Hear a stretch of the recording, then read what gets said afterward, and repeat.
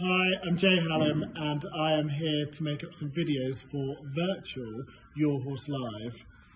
This year is obviously a very different year to normal, but I'm hoping to see you all next year when our lives return to normal, if that happens. So this is Eric who's showing off. This is my yard. This is where all the guys are. We've got Lauren in here with a 4-year-old. We've got Safi doing one of our clients' ponies. So hello, Safi.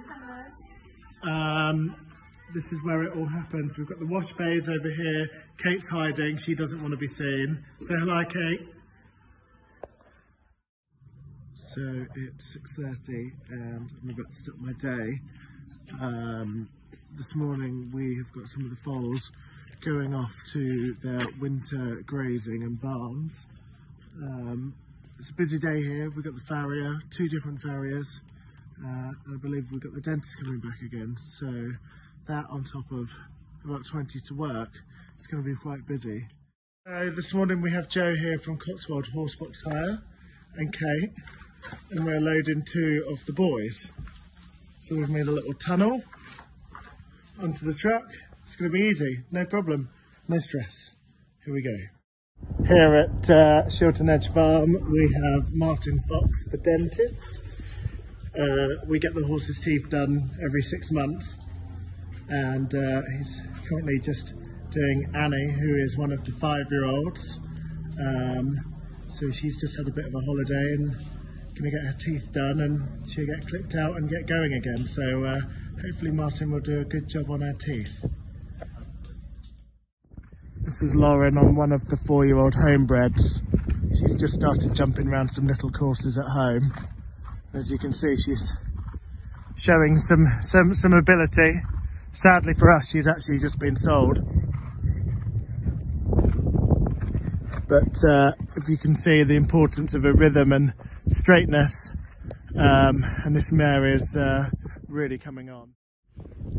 Having a fence in the middle of the arena on the short side is a really good thing to have to practice riding a 90-degree turn in and a 90-degree turn out. I always have one in the school. I think it's really good training exercise for the horses to teach them to come around the corner, square off the turns and actually wait. As you can see, this fence is Bailey's horse feed, which we use, all the horses are on. Just another helpful little tip for you guys. So I always have a 28-yard distance in the school, which in a show is 6 strides, but in training I like to do it on 7, and I always have, if you can see up there, a rollback line, so I can literally go from this oxer straight line, and then I can choose to go 6 or 7, and then I can roll back to the oxer and come back to where I am again on 6 or 7 strides. And for me, I'm always working on the rideability and the straightness, and this line in itself is a whole session or more.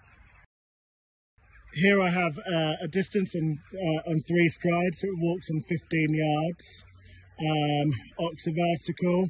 I think a 3-stride distance is really good for younger horses maybe that don't have a lot of balance in their canter. And I think with 3 strides it's easier for them to hold themselves together. As you can see, I have the filler in the middle of the oxer, and this is just to encourage the young horses to look into the fence and pull their shoulders back and hopefully come through their backs. I've got a double here on 2 strides. If you want to be really fancy, it's on a curving distance on 5 strides to the vertical.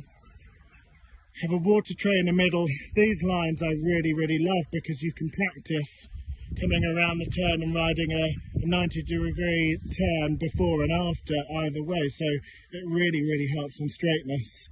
And then on the outside there I have an oxer, 5 curving strides to a vertical, and again 5 curving strides to another oxer.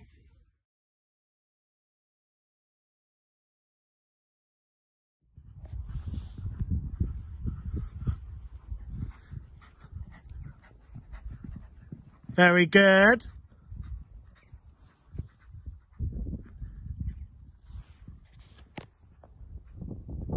Good girl. Make sure you don't cut the corner. Keep your eye on the jump.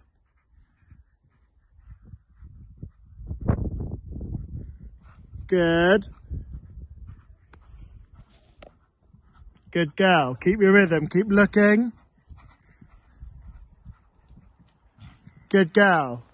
Keep the rhythm in the canter. Keep the canter. Good girl. Straight. Soften the hand. Very good. Look at your fence. Look at your fence. Eyes up and forward. Look forward. Good girl. Look for your turn. Shoulders back. Come on, sit tall. Good girl. Not bad. Straight. Finish the line off. Very good. 2 more to go.